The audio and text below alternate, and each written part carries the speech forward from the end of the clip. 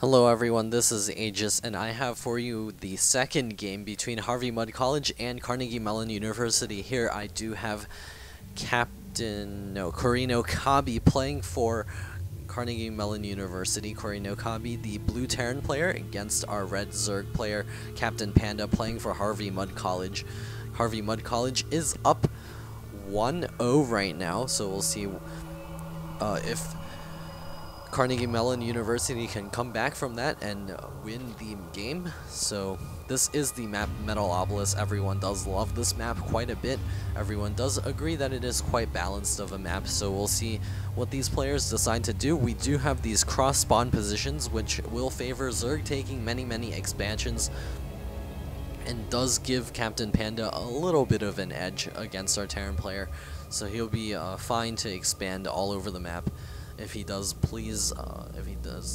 want to do that. He is also free to get his natural expansion quite early on probably 14, or well, he is going for the safe build. He is going to go ahead and get his spawning pool up at 12. That is a little bit early though, even by safe standards. So we do have koorinokaabi getting his gas up first. Oh, what non-standard play coming out here. So he might be going for something like banshees. Want to get a lot of gas earlier. Something like a lot of gas can also get you a lot of tanks, which is quite good against Zerg. We do have his SCV now scouting over here. Gonna see if he can find the Zerg players. He should soon find the Zerg player in this cross map position. This also clears Terran to get a pretty fast expand as well. That drone did, I think, miss the SCV coming from that direction, so it is going to scout up here first. We also do have gas coming up for CaptPanda now, and the first barracks now finishing up for our Terran player. We have a koorinokaabi guarding this natural expansion. We want to make sure to block that expansion when it does come out. You can easily get a engineering bay here and almost complete it, and then cancel it once it gets down to low health when those Zerglings do pop out. And speaking of which, we do have 2 Zerglings spawning right now, as well as the Queen almost out. And we do have the factory up, so no second gas, so we probably are not seeing banshees, but we will be seeing this quick factory here is going for the reactor play with the Hellions here, so we should be seeing Hellions out on the field soon. koorinokaabi is getting his mules out. He's getting another supply depot. We do have CaptPanda spreading his Zerglings out all over the map. He does want to get good vision here. His drone is now returning from scouting duties, gonna go back to mining. These 2 overlords chilling out over here, and the expansion is now down and on the way. We also do have koorinokaabi getting his second barracks, and as well as the first Hellion coming out. Might be seeing that swap anytime now. We do have it lifting off, and the factory is going to go ahead and take that reactor, get a couple of Hellions out, be able to do some harass as soon as those drones do transfer over to the natural expansion.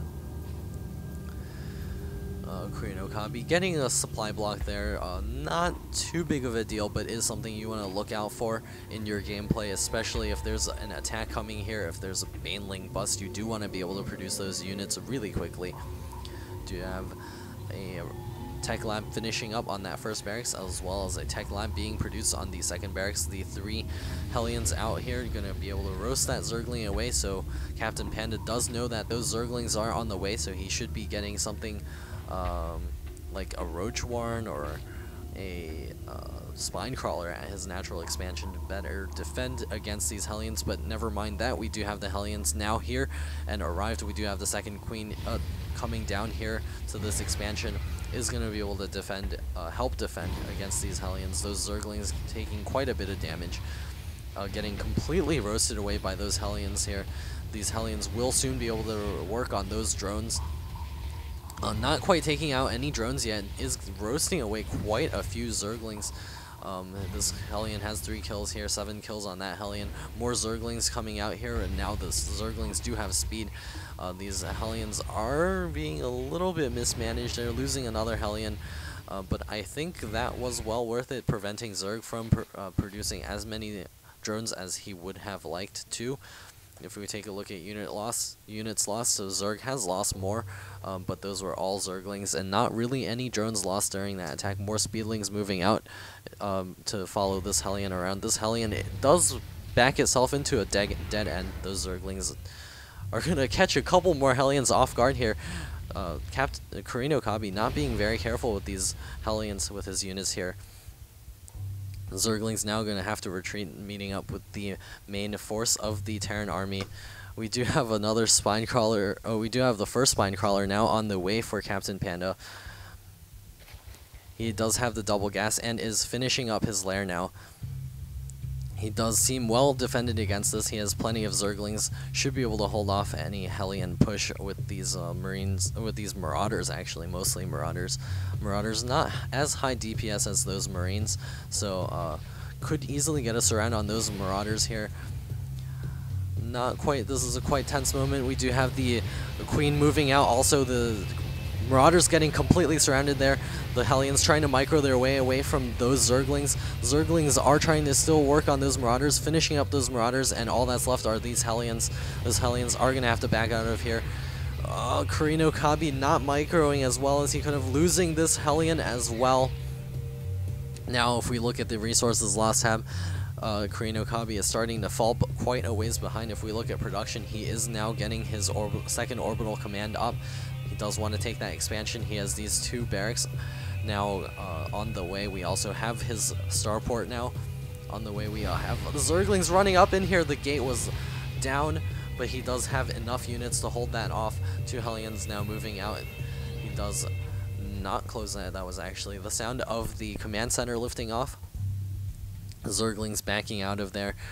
CaptPanda does have full vision of the entire map, full map control here, so he does know everything that is going on. He could do a better job of spreading his creep. This creep tumor is still just hanging out here. His queen does have plenty of energy from even with spawning those larvae. We do have a baneling's nest on the way, so he could be going for a baneling's nest.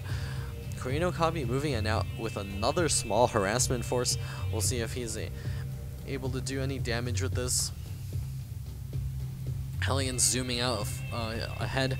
Don't think he has the blue flame upgrade, so yeah, he doesn't have the blue flame upgrade. He's just getting more Hellions.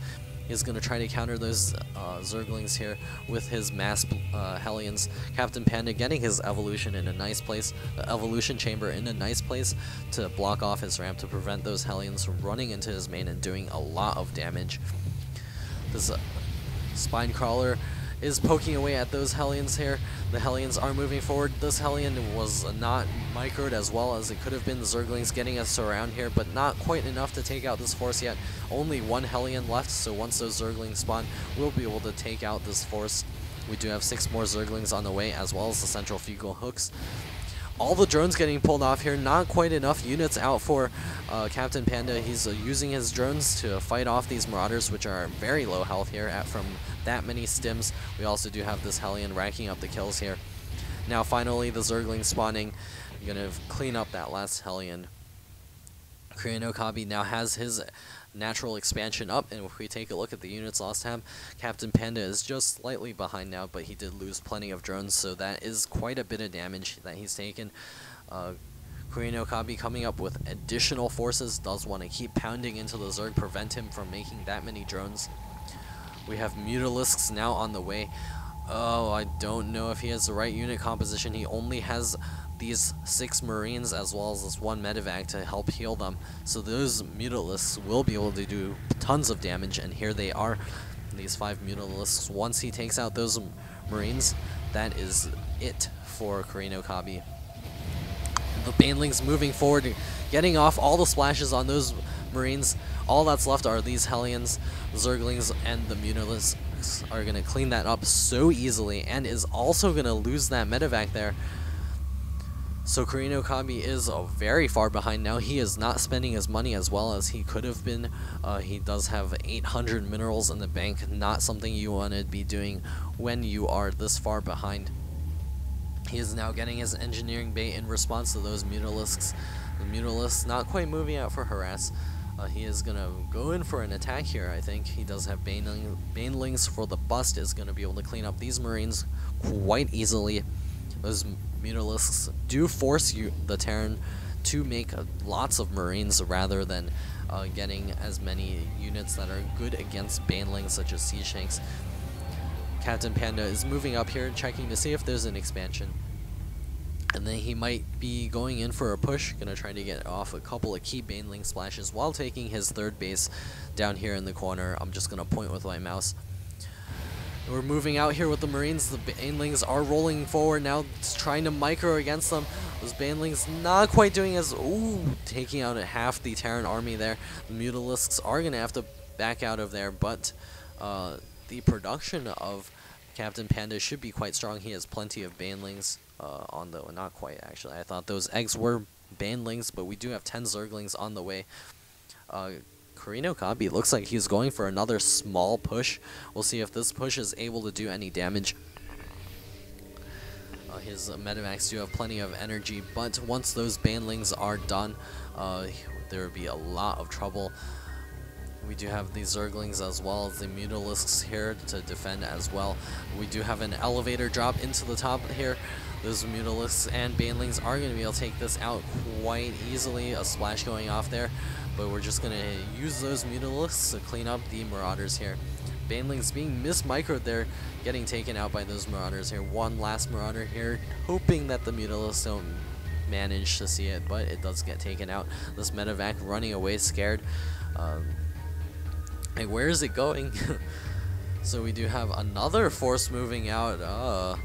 I think Koorinokaabi does need to focus on getting a much bigger force before trying to push here. He does now have a siege tank here with siege, but the Zerglings are marching forward. The banelings are coming in as well. The gonna have to back out there. Not quite managed as well as it could have been by CaptPanda. Otherwise, he would have been able to squash that force there. He's gonna have to engage here on the creep. So we do have the banelings now morphing again. More banelings as well as more Zerglings and Mutalisks on the way. Gonna come in for the attack. Gonna try to take this out. He's gonna lose all his Mutalisks. The banelings now rolling forward, splashing, taking out, almost taking out that siege tank. Those two Mutalisks are at quite low health. He's gonna move forward with his queens as well. This siege tank gets surrounded by CaptPanda, and we do have our Terran player very far behind now, losing army after army without doing much economic damage at all. The Zerg player is just free to take another expansion. Gonna start making drones here as well. 24 Zerglings on the way. 24 Zerglings just hatched. 20 more Zerglings on the way. So we will be seeing a bust very soon by CaptPanda. His money is plenty high enough to support this production. We have another Hellion moving out here. I don't know what he's trying to do, but it's Koorinokaabi. We'll see if he's able to win this game with these small little pushes. But the Zerg army each time gets bigger and bigger, while his small attack forces are just the same size. We do have CaptPanda throwing up some spine crawlers here. Does want to deny that harassment for the late game as well. He is still getting Zerglings. 14 more Zerglings on the way. Plenty of banelings to be able to get off the key splashes against this mostly Marine force now. Marines are going to be able to deal with these Mutalisks, but those banelings are going to be able to do a lot of damage. That siege tank is getting caught way out of position there. Gonna get surrounded by those siege tanks and destroyed. Those banelings still rolling forward, taking out a good portion of those Marines. Banelings rolling backwards. I'm not too sure why. There we go. The banelings splashing those Marines. And Koorinokaabi, despite having this command center, is not going to be able to take his third base anytime soon. Instead, he is going to have to focus on his macro. He's going to have to spend all of that money, get out a pretty good force in order to defend against CaptPanda's push. We do have the push coming now here. We have tons of Zerglings, nearly 3 pages worth, as well as the Mutalisks in the mix as well. We do have banelings on the low ground as well. Banelings not quite as fast as those speedlings. The command center trying to float over here, but does see this huge army is going to have to turn around. We do have the Marines and Marauders trying to defend this. Going to have to get a good spread out in order to deal with those banelings. Banelings rolling forward. Going to get a couple of splashes off on that siege tanks. Those banelings doing tons of damage. Going to wipe out the Terran army here. But the Mutalisks are all that's left, and Koorinokaabi holds this attack. Not quite, actually. He only has 1 Marine, so we'll see if he's able to defend against this. The command center now floating back is taking an expansion here and an expansion out here as well. The Mutalisks now gonna have to retreat here because the Marines are spawning out of these barracks right now. A ton of Zerglings reinforcing here, as well as 9 Mutalisks just hatching right now. So CaptPanda is looking to seal the game right now and take a game for Carnegie Mellon University. He does take out the remaining Terran forces, and koorinokaabi does call GG. So this game is over. Harvey Mudd College and Carnegie Mellon University are now tied 1-1. So we'll be going right into game 3.